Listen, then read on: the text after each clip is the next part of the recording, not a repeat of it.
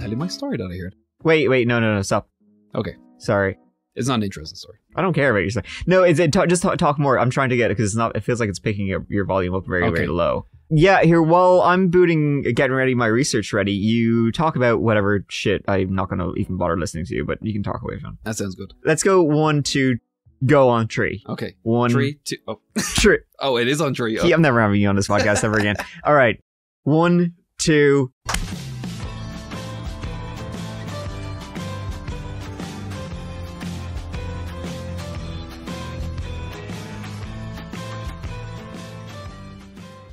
Do you know when you're recording paranormal activities? So when you ask a ghost to be like, ooh, tell me more. If you're in the room, knock. Was that a ghost? Is that a ghost? Hello, come in. When you're looking at the sound waves of it. So if if I knock the table, if we look at the sound waves, it peaks and then goes lower and it tapers off. Mm-hmm. Where if a ghost knocks, it's like reverse. It goes and I go up to the bang. Yeah. So forever. What does that mean? It means there's a ghost knocking. But what does it mean? Or do ghosts walk backwards is my question. Do you think they do everything in reverse? Are ghosts humans with the rewind button pressed is what I'm asking you. That's the question I have. Living life in reverse. Interesting. Yeah. Kind of are, because they're dead people walking around, which is like the opposite of human people walking around. Hey you, and welcome. My name is Mike, and in this old podcast, we are getting spooky. Extremely spooky, because, get a load of this. There's someone in the room. Get the gun. No, come in, have a gun. Which is exactly what somebody did actually in this story. Somebody got the gun, but we will get to that. Now, this is a story which involves Georgian London, governors, other London things. Hello, mate. Hello, mate. There we go. That's pretty much it. Just that, just ad nauseum. Smog, coal, child labor. Ding, ding, ding. Yeah. Big fan. Cheap labor. Mm-hmm. I know, it's the best kind of labor. I mean, what are you going to do? Pay for your labor? Come on now. But most importantly, this story, it involves a ghost and a gun. Have you ever seen a ghost? No. Honestly, no, I've never seen a ghost. I have no good ghost stories at all. I've never experienced anything actually paranormal in my life, which is weird because I am a big fan of the paranormal, but I've never seen a ghost, experienced a ghost, experienced a haunting. You? Unnamed stranger who I haven't introduced to the podcast yet? No, I've never seen a ghost yet. I'd be the same as you. Super interested in everything paranormal, all spooky shit. But yeah, personally myself, I've never experienced anything out of the ordinary. I'd love to, and I'm very open to it. I feel maybe that's what's wrong. Maybe I'm like coming on too strong. I'm too eager to the ghosts. I think you are. Yeah, maybe I need to play it cool more, and they'll come to me. I think they can smell your desperation at this point. That's why you're not seeing ghosts. That's it. Yeah, I feel like I'd have like too many questions for the ghosts. Like, who are you? Where have you been? You're like the guy at the nightclub who's like, "Can I buy you a drink?" Yeah. And then, no, you can't. Exactly. And the ghost just like, "Listen, buddy, I'm just here to scare a couple of people." For this whole episode, I'm not alone in my little black void. I'm joined by, how would I describe you? A mysterious man, an enigma, really, I think is the best way to put it. Some now may call him a man of mystery. Others, they just call him Keith. Guest extraordinaire on the That Chapter podcast. Keith, welcome. Thank you very much. It's great to be here. My listeners, my incredible listeners, they want to learn a little bit more about you. And you tell them a little bit. Folks at home are curious. Who is this cat who just suddenly appeared on the That Chapter podcast? Who am I? Where would they have heard of you? Yeah, I'm just a regular dude. Just someone who enjoys spooky shit. It's funny, like, we're both from Ireland, and I feel like it's kind of like a wider consensus of Ireland just kind of being like haunted and spooky. You got old. It's a lot of history there. A lot of history. Spooky castles. Yeah, old haunted forests, pagan things, there's a lot of mythology, stuff like the Banshee, and that kind of stuff, it's pretty creepy. I've never seen or experienced a ghost, rather, ever. Now, I have to say, no, my family has. Some ghost stories from the fam. My grandmother, she used to say she could hear the banshee before somebody died. Literally, no joke. She actually would say it. Really? No, I don't know. Yeah, no, I'm not joking. She genuinely would say that. No, I don't. Maybe she was saying it to like fucking just scare the kids or something. But we would believe it. And she was one of those old women who would like give people books into paranormal and the supernatural. And she was definitely like one of those cats who was really interested in like spiritualism and stuff like that, which I guess we will get more into in this episode. But this is your family home. I'm not going to say where, but your family home, which I know there's like a history of witches and stuff out there, right? Mm-hmm. Yeah. Yes, it's actually, well, the house is actually built on not a graveyard, so it's in like a kind of this little like, I don't know what you call it, neighborhood, and it's all built on a jail. Like literally the road is called Old Jail Road or something. Right. And the thing was, when they were building houses, like probably close to 100 years ago now, I remember that, so it was a jail that had been demolished and they were building all these houses on the side of the jail, and the person, like one of the architects or something, said one of those houses is on the graveyard, the jail's graveyard. Okay. But they would never say which house. Right. For obvious reasons. But so, like people in the family are convinced that this house was on the graveyard of the jail. Like people who have been there, people who I would trust and believe their stories. Like these are not like crackpots who believe in all sorts of weird stuff. Like these are very scientific, serious people. They've said like they've experienced things in this house, like felt people in the room, felt somebody standing behind them, heard somebody coming up the stairs. There's actually one person I know, he stayed there for a couple of nights and he refused to stay in that house ever again. And he's like a doctor or something. Right, yeah. But he said he would never... A legit source. Yeah, exactly. Like he wasn't bullshitting. Like he would have no reason to bullshit. You know, that kind of way. Now, having said that, I've stayed in this house that I'm talking about like many times. Never experienced anything. Right. Ever. Even like, that's the thing about kind of haunted houses I always feel is like, even if it's, you don't believe in it, it's nothing there or whatever. I feel like if you had the idea, if somebody told you, this place is haunted, your brain would start playing tricks on you and you'd start hearing things, or like a house is settling and you'd be like, it's a ghost. You know, your psychology would start kind of working against you and you'd get really, really freaked out. But no, I never... That's interesting you say that. We had my first year in college, we lived in like a very, very old house.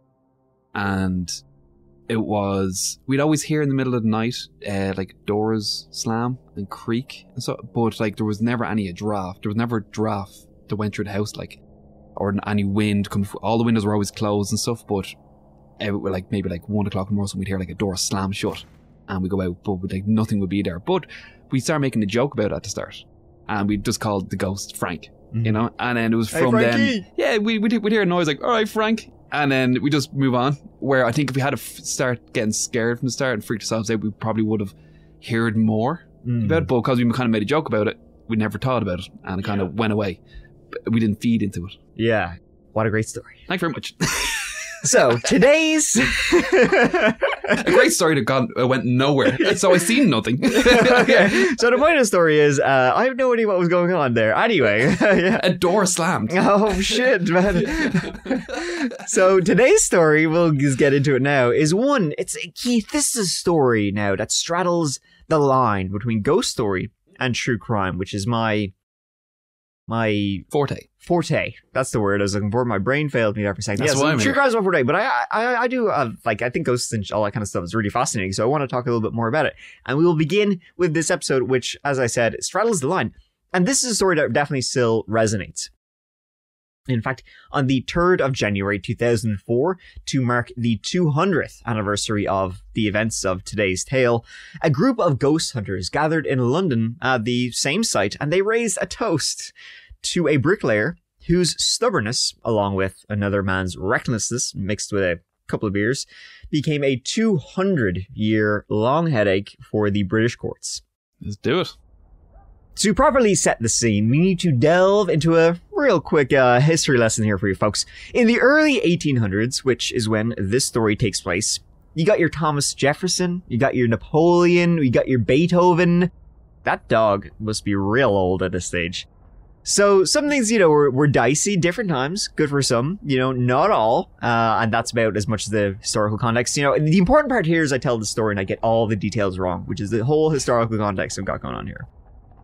Things were uncertain, though, to put it lightly, It's what was called the Romantic era of the arts, poetry, paintings, but war, especially in England, where our story takes place, was in the minds of the general populace, especially war with the French. French, man, up to no good. as usual. At it again. Classic for the lads over there.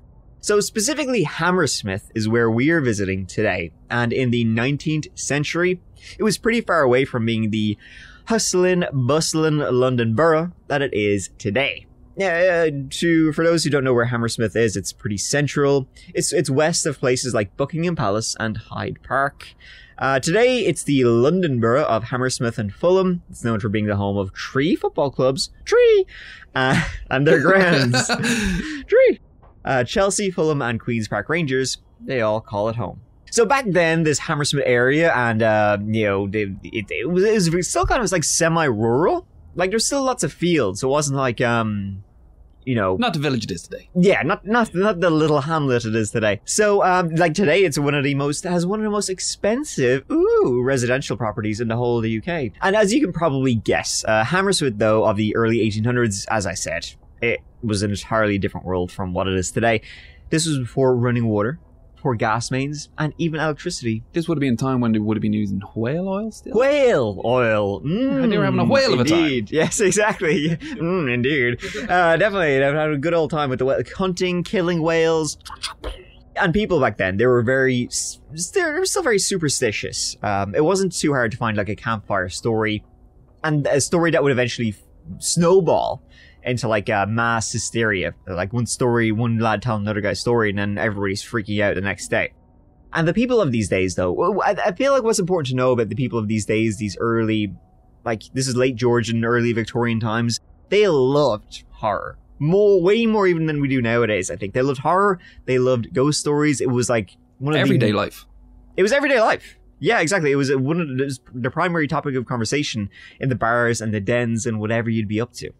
Like, this was an age that they strongly believed in phrenology. So, like, the reading of fortunes via the bumps on their heads. What? Yeah, they were like, they feel for bumps on the heads, and certain bumps meant certain things. Wow. And so they strongly believed in that. Fairies, ghosts, seances were a lot. Yeah. Galvanism, that was a theory that they had, that about the human body could be reanimated through electric shocks. So like a zombie? Like a zombie, yeah. Or, this was Frankenstein. But also like a zombie. Is Frankenstein a zombie? Oh, that's a good question. What brings a zombie back to life? Just hunger? I don't know. Yeah, just being hungry, I think. Yeah. Just starving. Where Frankenstein needs like a third party to step in. You go, yeah. And so this was... Sorry, do you have more? No. I was going to talk about more about Frankenstein. But no, you can go off, King. No, it wasn't even about Frankenstein. It was about your theory. So this was a time between the publications of The Castle of Otranto by Horace Walpole, which is widely regarded as the first Gothic horror novel, and Mary Shelley's Frankenstein, which is in 18... Hey, fucking Frankenstein again. In 1818, he comes up again, this bastard. Horror fiction, like at this time, was all the rage amongst the intellectuals at the time, and essentially those lucky enough to be able to afford the blockbuster novels, essentially also being able to have the education enough to read them. Like, this was during the time in history during the Industrial Revolution. Mm-hmm. So you had masses of people coming from the countryside to the big smoke, and they were bringing all these superstitions from the countryside in with them to the cities. And oftentimes they would move into like these big, huge, spooky houses that would have secret passageways and servants who dressed like ghosts. Like, it was very eerie, a very eerie time to live in. And it was very strange for everybody to be there. So you can imagine people would start believing in ghosts and, Ghosts were like so much part of everyday life that there was actual, real life Ghostbusters in the 19th century.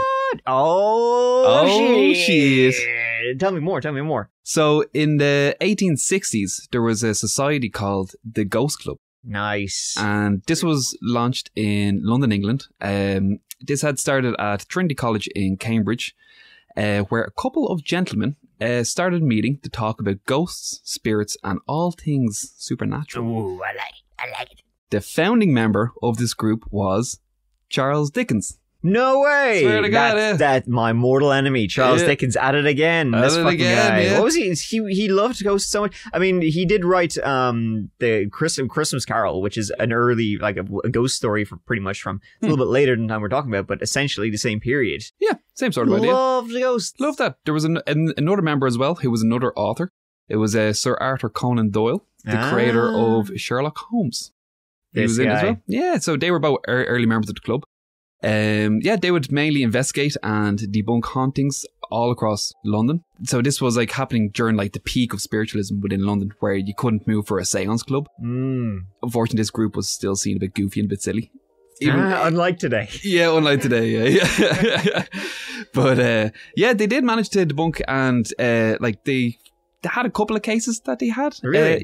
One of the big ones that they debunked was the act of the Davenport brothers, who were a team of American magicians touring England at the time. So what they used to do is they used to go into a box and they get tied up in the box with instruments, and then the box would be sealed up, and then the instruments would start playing. Ooh. And then the lid would be taken off the box, and you could see them, they were still all tied up inside. And they're like, oh, who's playing it? It's like, well, he called on the spirits to play it. Anyway, the Ghost Club, they debunked the whole thing, and essentially they ruined the Davenport brothers' livelihood. How are they doing it? I don't know, actually. That's a good question. I have no idea. They were cheating. They were using magic. But the Ghost Club, it's still ongoing to this day. So yeah, that's crazy. That's crazy. And ghost stories, they were all the rage. They were common in the pubs across the country. You know, these are superstitious people who gobbled all that stuff. Gobble, gobble, gobble. These stories would pass into urban legend every so often, being brought out after probably some kind of incident, a murder or something like that, that would have a link to an old tale, which would catch the public consciousness and earn itself a new round of telling the next generation. So, our story begins in the dead, hey, look what I did there, of winter 1803. The people of Hammersmith were then thrown. Somebody picked them up and fucked them into their very own ghost story, which would have very real consequences. And it began with several sightings and even, knuckle your head, assaults. This story starts around Christmas, which again, it's another time the Georgian and Victorian peoples, they heavily associate with the supernatural. Christmas was always spooky. Christmas carol, ghosts, set at Christmas. Everything's dark, everything's cold, everything's spooky already. So it's a perfect time to tell ghost stories. Mm-hmm. On the 15th of December, 1803, Thomas Groom, a drayman, which was a beer delivery guy, important man if you ask me, he was a drayman to a local brewer, a Mr. Burgess. And Thomas Groom, he had a close encounter with the spirit while he and another worker were walking home just after 8 p.m. Like many sightings, pretty much all the sightings, they took place in the vicinity of the graveyard of St. Paul's Church. Now, this was the location of a number of previous sightings. Some people had seen things in that graveyard, spooky goings-ons. Now, some villagers, they believed the ghost belonged to a man who had slit his own throat there a year earlier. He had cut his own throat. And churchyards, they're not really the most, relaxing places, I guess, to wander at night. And then let alone whispers of a possible demon being seen in, the graveyard in the back of your mind. And the man, so they believed that it was haunted by the ghost of a guy who killed himself. And, this guy was buried in the graveyard. And the common thought at the time was that you can't bury a suicide on unholy ground. So, Thomas, he was walking among the graves on his way home at around 8 p.m. that December evening, when all of a sudden, he described his experience as like an attack, with the figure surprising him from behind a tombstone and grabbing him by the throat. His fellow worker, hearing a commotion behind, asked what was happening, when whatever it was, the being spun him around. Thomas, he threw out a fist to try and get this creature off him. He felt something soft, so it's corporeal, I guess, if he felt something there. Like he would describe it as like a great coat. And then this mysterious being somehow vanished into the tin air, leaving only the crisp winter nights behind him. So in the days after the assault by this apparition, Thomas, he fell ill with a terrible fever, and he suffered from that for a long time.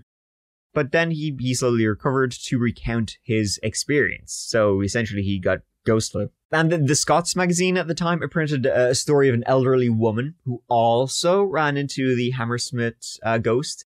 And this old woman was literally driven insane by what she saw. What did she see? I don't know. I wasn't there, but I imagine it's pretty spooky. I love that. It's like, oh, it was so horrifying. It drove her insane. Yeah. That's why I couldn't possibly tell you. It was too scary. Yeah, exactly. Another tale of the Hammersmith ghost was of a horse-drawn coach, complete with 16 passengers who were left mystified when their driver fled the coach in fear. he'd apparently caught sight of the apparition and had been so frightened by it that he just completely abandoned his passengers and the 8 horses. Which, to be honest, sounds pretty funny. Like, I mean, the horses are probably faster than you, so I like how There's also, like, it must be very confusing for the passengers. One of the accounts that I read was the coachman, like, he jumped off and just, like, fled into the nearest pub to sound the alarm. Where, like, to the passengers, this was just... I just need a beer. Yeah, just out of nowhere, the coachman just jumps off and just runs into the nearest pub screaming.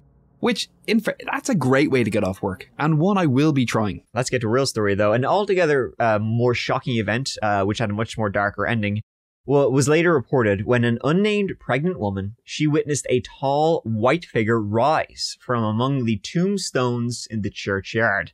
And that sight caused her to faint, seeing this being. She was found and taken home several hours later by neighbors. They put her to bed.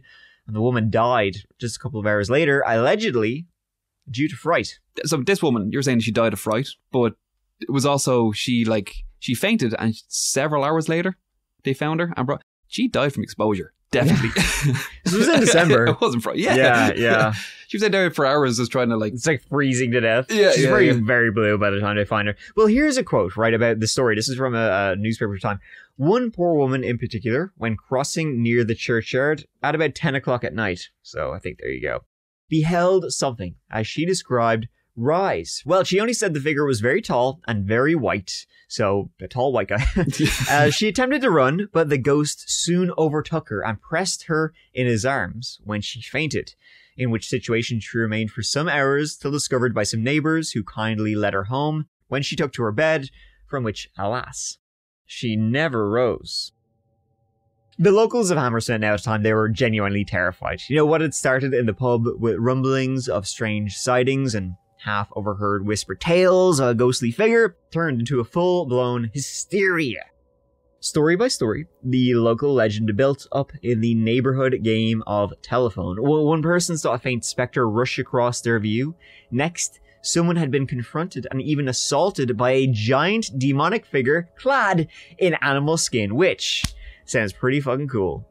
That's even more terrifying, like, from today's standards. You know, like, even, like, I've heard of some accounts where it was just, they're in a long white shroud. It like, essentially a tablecloth or a bed linen. Yeah. That's not that scary. But, like, for someone to kind of be, like, wearing the skin of a beast. Oh. That's scary. I'd be scared today, like. Yeah, that's terrifying. It's pretty cool. And as you can say, like, the descriptions of the haunter, they varied from being clad in animal skins to being a tall person covered in a white shroud, like a cartoon ghost. And so people, they would hunker down in the church graveyard waiting. They was going to catch them some ghosts. They were waiting for the ghost. They were like, lock and load. But, you know, this area, there were so many small lanes and paths in the area, they could never be sure where the ghost would strike next. On the 29th of December, 1803, William Girdler, a private night watchman, he saw the ghost on one of his nightly patrols on Black Lion Lane. He later described that during his rounds he'd seen a tall, whitish figure which, when he approached, lifted back a white sheet or tablecloth to reveal a dark cloak with metal buttons. He chased the person, but lost them in the darkness. Now, it says he saw the ghost, or he said he saw the ghost. That's clearly not a ghost. That's clearly a person wearing a white shroud. Gotcha. It sounds like he mooned him. He's like, I gotcha. Fuck you, buddy. And he's like sprinted off into the darkness. Then, 2 days later, on the evening of December 31st, as 22-year-old Thomas Millwood was walking home, dressed, as always, in his bricklayer's garb, his mother-in-law, she recalled how he was annoyed after running into 2 women and a man in the churchyard who accused him. They accused him of being the ghost. I love that. Just accusing, you the ghost! You the ghost, ain't ya? No, I'm not. Yeah, you are. Yeah, you are. You are the ghost. I mean, I fucking know it. I am. Am I the ghost? Doubting myself now. What is life? The reason for this, really, was that Millwood's job as a bricklayer required a very specific type of dress, which was all white, head to toe in white. So I think we can see how there was some... I kind of see how this is going to play out. Mm-hmm. Yeah, I can put 2 and 2 together. Yeah, he wore a white apron, white head covering. So yeah, he kind of looks like a ghost walking around in the middle of the night, I mean, you're kind of asking for trouble, really, at this point. What was he wearing? His mother-in-law, Mrs. Fulbrook, warned Thomas that he should start wearing a large coat to cover his trade clothes and make him essentially not look like a ghost. Almost as if she knew it would be a very bad idea to walk around dressed in all white when people were panicking and terrified of local ghost sightings. He said, "Nah, I'll be fine. Don't worry about it. It'll be grand. Yeah, it'll be alright." So, yeah, but you think at this point, maybe there was literally armed patrols walking around Hammersmith looking for any excuse to blow the shite out of a ghost. I'd seen accounts as well from reading the court documents where his wife said that she said, I begged him to change his dress. So I guess like any real man, he'd just rather ignore his wife. Yeah. And be that's possibly the man's killed. way. Yeah. I'm not listening to you. Yeah, exactly. I'd rather die right, woman. than listen to exactly. you. So I'm fairly certain his wife probably had a good idea what was about to happen. Yeah.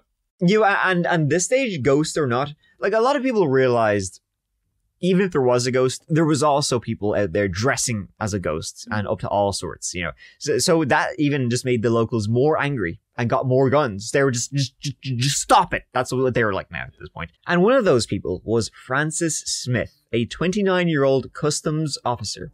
Now, Smith was apparently infuriated by the prankster constantly scaring people and had decided he was going to put an end to this person's fun. He said, "Listen here, boyo.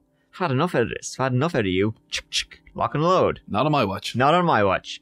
So, late in the evening of the 3rd of January, 1804, Smith is having a few glug-glugs in the Black Line pub, getting himself ready for a night of ghost busting. And he wasn't going to pull down his pants and give him a real sloppy one. Nope, he was not. It was a few scoops and then off to kill some ghosts. But instead of carrying a trusty proton pack by his side, or whatever Charles Dickens and the other guy were carrying, he had a blunderbuss. Now, Keith, do you know what a blunderbuss is? Is it a sloppy one? Close, but no cigar. But it'll definitely give you a sloppy one. It was like a more advanced musket. It was deadly at short range. Essentially, it was like a old-timey shotgun. Like it's a predecessor to modern. It's like those ones from Bugs Bunny, with the big long ends. Yeah, the big ends that looks like a trumpet. Taper out, Yeah, exactly. That was essentially it. So you could blow the shite out of some ghosts with that. And so, that same night, our old friend Thomas Millwood, who still refused to change his white garb, he stopped off after a long day at work to visit his sister, Anne, at their parents' home in, where else but Black Lion Lane. And Thomas, as I said, hadn't changed his outfit. At around 10:30 p.m., Francis Smith came across William Girdler, who was out on his nightly patrol. Francis told Girdler of his intention. He's gonna hunt down one. He's gonna get me one of them ghosts. Essentially, that's what he was like. He's mad to hunt it down. Girdler, he was dead. Fucking do it, bro. Got your back, bro. He had his back and he was supportive. And he told him, I'll help you out after he finished calling the hour, as they called it back then. Essentially, during that, he would patrol. He was going to patrol some of the smaller lanes, and then calling the hour was essentially act as a human clock. He would go around shouting out, 4 o'clock. I do that when I'm drunk sometimes. That sounds just awful, by the way. Like, if somebody did that around me, I'd get the blunderbuss at that point. Like, you'd be not having it. You get a sloppy one. It's also important, like, around this time, this late at night in January, not to underestimate just how dark the night was. Like, without modern street lighting and whale oil lanterns, like... It was pitch black. You couldn't see your hand in front. Cave dark. Absolutely. Cave dark. Yes. They did have a password that they came up with. So Francis Smith and his friends had this password so they wouldn't mistake each other for the ghost. So they would shout, "Who comes there?" And they would say, "Friend." And then it gets a advanced friend. So it looks like they taught everything. Yeah. They had every single safety precaution they possibly could. I don't see how a bunch of scared men roaming around the dark with a bunch of guns could possibly go wrong with that sort of safety feature. I like how, was it only them who had the passcode? Because it was only the two of them. Couldn't you say, "Hey Thomas, is that you?" Yeah. Shoot him! So later on, deep into the night, Thomas Millwood, he said goodbye to Anne and he left the house to go back to be with his wife. Unfortunately, that was at the exact same moment as Francis Smith was passing by. All Francis Smith saw on that cold night in that pitch black alleyway was a figure covered in white from head to toe approaching him. And at this point, his gut reaction was, this is a ghost. Like, the idea of it being a prankster immediately went out the window. He legitimately thought the ghost was alive, it was real, and it was coming for him. He was so terrified he could only manage to yell out a few words towards Millwood, shouting, "Damn you! Who are you? What are you?" Which he quickly followed with a squeeze of his gun's trigger and a shot echoed out throughout the otherwise silent streets. Do you know when... So, I was reading through the court documents and his sister was saying that when he left, so he was late. He was in his mother's house and he was going to go meet his wife after. And he was late to go meet his wife, and the sister said to him, I told my brother, your time is expired, you had better go. That's foreshadowing. Yeah, expired. Oh. Or it's just the way they spoke back then, I don't know. Yeah. And his sister heard, but do you think that when she was like, oh, that was a zinger. Yeah, that was a good one. Yeah. So when she heard the bang, and she even saw the flash of Smith's blunderbuss, like that's how close she was. So she ran out into the street to check on her brother's welfare to make sure he hadn't been hurt. Surprise, surprise, he had been hurt. Badly. Yeah, exactly. Unfortunately for Anne, her worst fear was quickly realized when she found her brother lying dead in the street with no one else around and his white garb quickly turning red. See, nobody else was around because, Francis Smith, he had ran straight to the pub where he found his old buddy, William Girdler. Smith and Girdler, accompanied by two other men, made their way back to where Millwood lay dead. On the way, Smith told Girdler that he was worried he'd hurt the man badly. Girdler, he'd even heard the gunshot, even though he's a little bit away, but this is back in the day, you hear gunshots, boom, boom, boom. You know, it's like, yep. Gunshots be no big thing. The norm, yeah. Yeah. So Millwood, he had been shot in the lower jaw, and it's likely he was killed immediately. I mean, this type of gun is like an early shot. His face would have been pretty much gone. There was, I think from the coroner was saying that, like, it was close range. His face was black with gunpowder.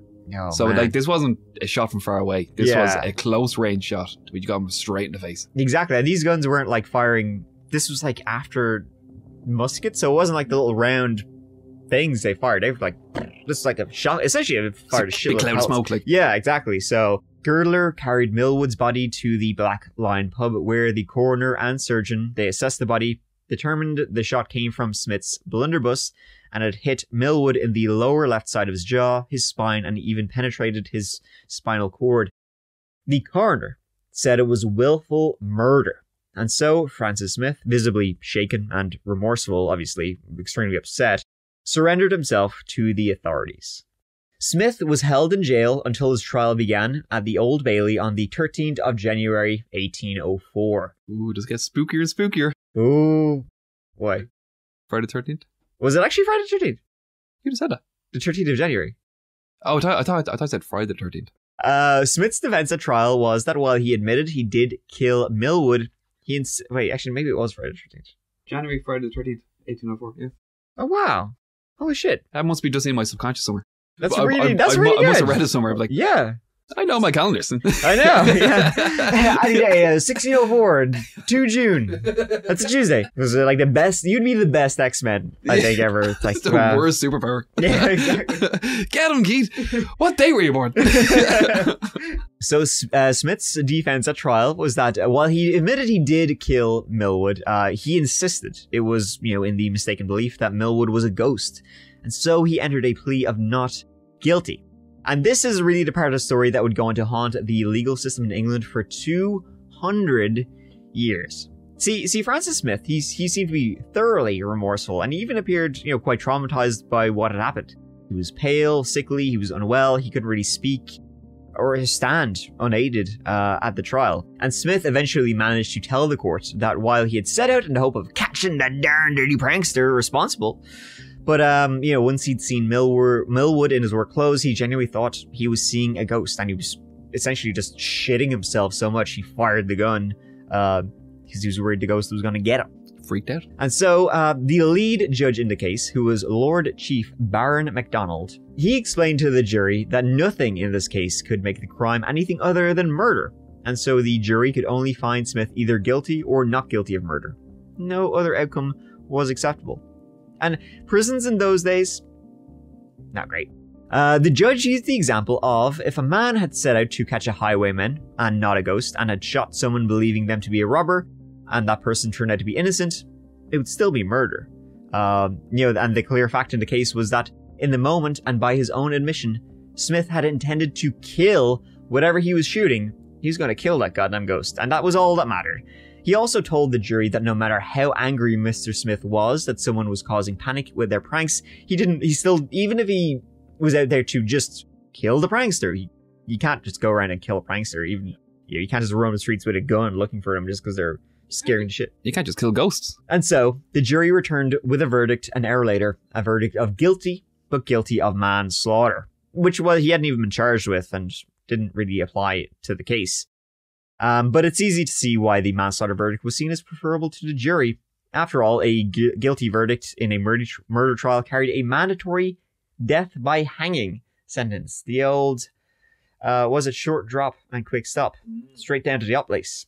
However unsavory it might have been to them, the jury can only give a verdict within the charges given.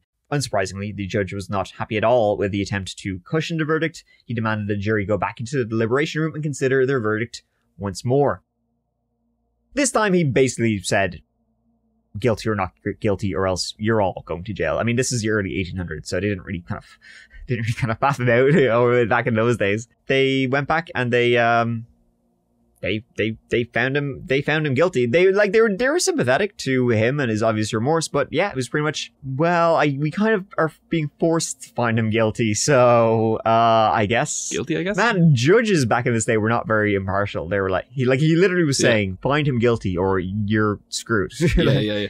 He even said that the prerogative of showing mercy, which essentially means finding him not guilty, lay with the crown, meaning it was for the king essentially to decide. Man, if you think judges are gung-ho nowadays, they're mad for the murder back then.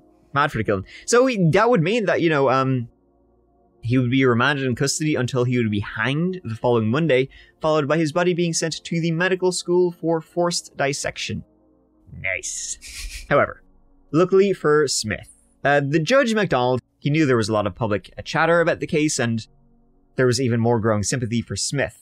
And so he ordered that the case be referred to the Crown, who in turn ordered respite during pleasure before 7 p.m. that same day. That essentially means that he got a stay of execution while the Crown deliberated. They faffed about it. They, kicked the tires in the case. And so on January 25th, King George III, he granted Smith a pardon as long as he served 1 year of hard labor.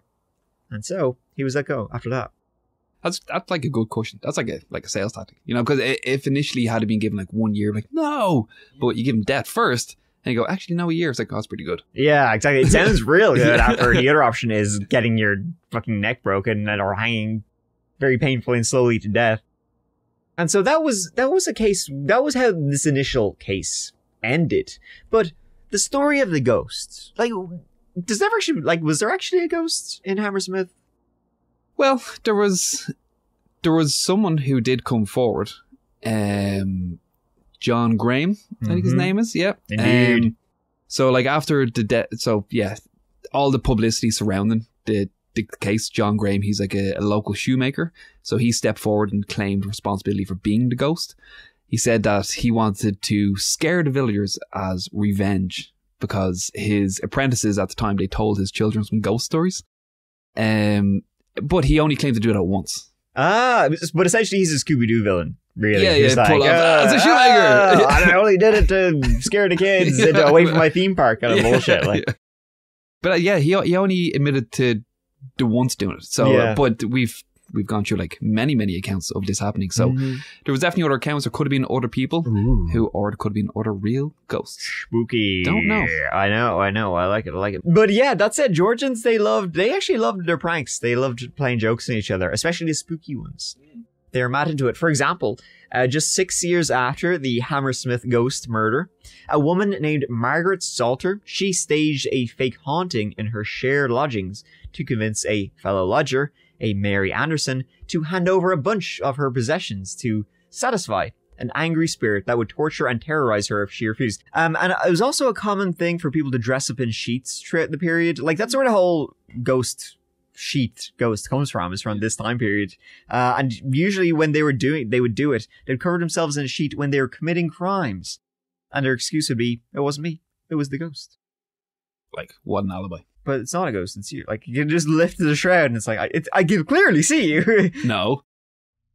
And so the real legacy of the Smith murder trial, it had its legal consequences. The trial, it happened to expose a huge flaw in the system, with there being no available defense for someone who genuinely felt that action was for a good purpose. And though possibly even violent, it was done in good faith, and the belief that they were doing the right thing. That kind of nuance, it's very important in the legal system. And so having the opportunity to prevent a defense, it's a vital part of most courts around the world. And it wasn't until the 1980s that the confusion caused by the Smith trial was finally put to bed with the case of Orr versus Gladstone Williams in 1984. Basically what happened was there was a man, he seen a youth seizing the handbag belonging to a woman who was shopping. And the man, he caught up with the youth and he knocked him to the ground.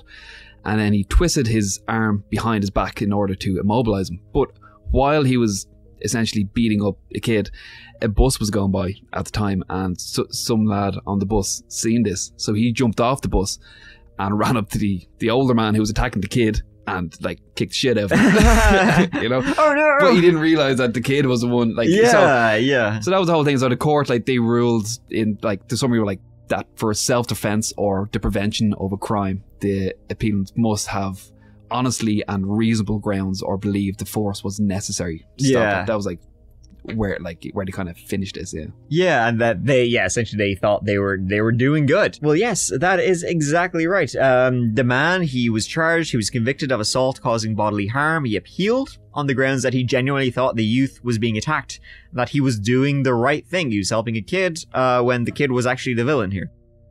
And his appeal, it was successful, and it set a precedent in UK law, with some Lord guy, Lord Lane CJ, more like Lord Lane BJ, on giving his decision, he remarked that...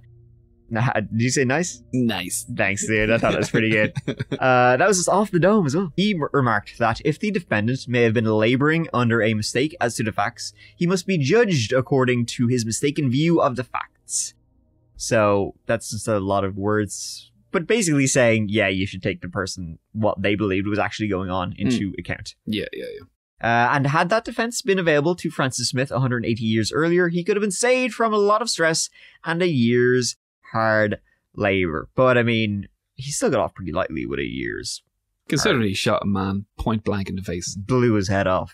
Yeah. Although, I mean, come on, this Thomas Millwood, he probably should have, like, not worn white after he was already accosted and accused of being the ghost. I don't want to victim blame, but... Again, you know, the Hammersmith ghost, is it real? Is it fake? I don't know. There were some other accounts as well after that of the Hammersmith ghost. Really? Do tell. Spin us here. So there was in 1824, there was new reports of a Hammersmith ghost. This was 20 years after the events. 20 years later, yeah. So, but at this time, so they had obviously like improved on the story of the ghost, and it was granted superpower of fire breathing this time. Ooh, nice. That's a good ghost. That's a good ghost. That's really good. But there were actual reports of this new ghost attacking people. In one instance, the ghost jumped on a woman and brutally tore her clothes off her body and scratched her face with what seemed to be small hooks. The ghost seems to be turning a little rapey now. There was a number of attacks on women from this new ghost in 1824. This is funny.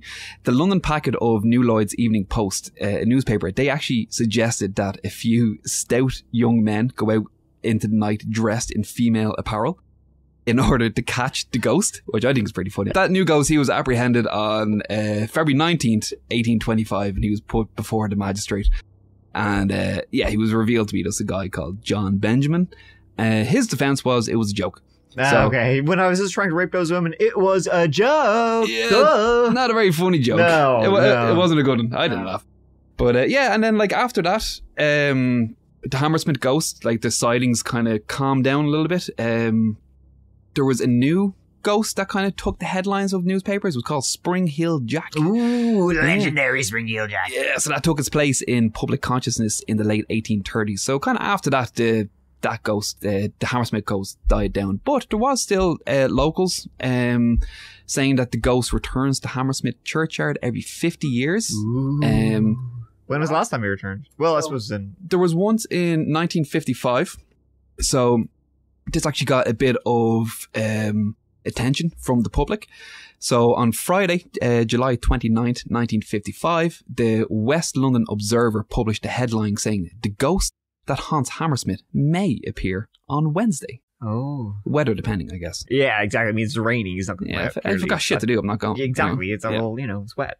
But the newspapers, national newspapers, they picked up this story, and the day that the ghost was due to make its appearance, on the Wednesday, the 3rd of August, there was over 100 amateur ghost hunters and journalists and those curious people. They showed up to St. Paul's Church. And they waited till 12 to catch a glimpse of the ghost, which it didn't come. So after like the ghost didn't show up at 12 o'clock, which it's meant to, people kind of left. But there was a handful of journalists and a couple of ghost hunters that just running late. They decided to stay because they figured out that daylight savings it wasn't adopted by the UK until 1916. So they realised that it was actually the old clock. Yeah, so at 12 o'clock was actually 11 o'clock. So they waited another hour. And yeah, they said when the clock struck 1, spectators heard an unusual rushing sound, like a sudden wind. The newspaper account reported that something in white wafted out the northwest doors of the church, which were locked, and drifted over to a lone tomb, and a ghostly figure in brilliant white, which had no legs, according to witnesses. It floated above the tomb for about 20 seconds, and then it just disappeared. So the next time the ghost was meant to appear was 2005 then, and an article was put out, but it didn't receive a lot of attention in 2005. So wait, are you sure it wasn't just a piece of tissue paper that got lifted up by a strong breeze? Could have been. I mean, like I don't know. That's what it sounds like. It was in a plastic bag. I mean, like, you can believe that, or you can believe the account of a couple of amateur ghost hunters that really want to believe in seeing ghosts and not waste their time. So. No, of course not. They don't want to look stupid over here. Of course, yeah. Did they hear a knock in reverse? Oh, that's the question. Ooh. No. The next time then the ghost will appear is 2055. So in 32 years, maybe we can... All right, I've set my watch. Keith, what day of the week will that be? My powers. Oh God. Thank you so much for listening. I appreciate you checking out the old podcast. That will do for this old one. Thank you so much to Keith for joining me as we told the tale, spooky, of the Hammersmith ghosts. Thanks for being here. Thanks for having me, man. Always a pleasure. Never a chore. Very appreciate good. it. Great. Thank you. I appreciate those very, very kind words. And so here, listen, as always, please check out the podcast every Monday and Friday, and videos every Tuesday. And please write a review and all that kind of stuff. It really helps out the channel so much. But until the next one, as always, please take care of each other and yourselves, because I love you. Yeah, you do. I love you too. Mike out.